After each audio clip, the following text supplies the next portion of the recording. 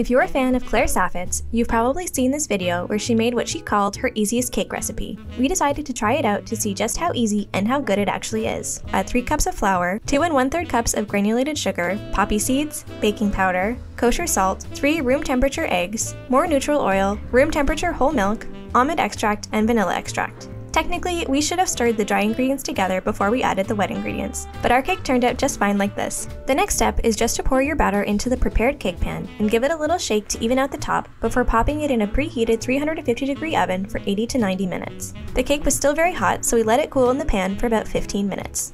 While you wait, prepare a glaze for the cake by combining powdered sugar, freshly squeezed and strained orange juice, vanilla extract, almond extract, and a little melted butter. Whisk it all together until the sugar has dissolved into the liquid. Next, poke holes all over the top and sides of the cake.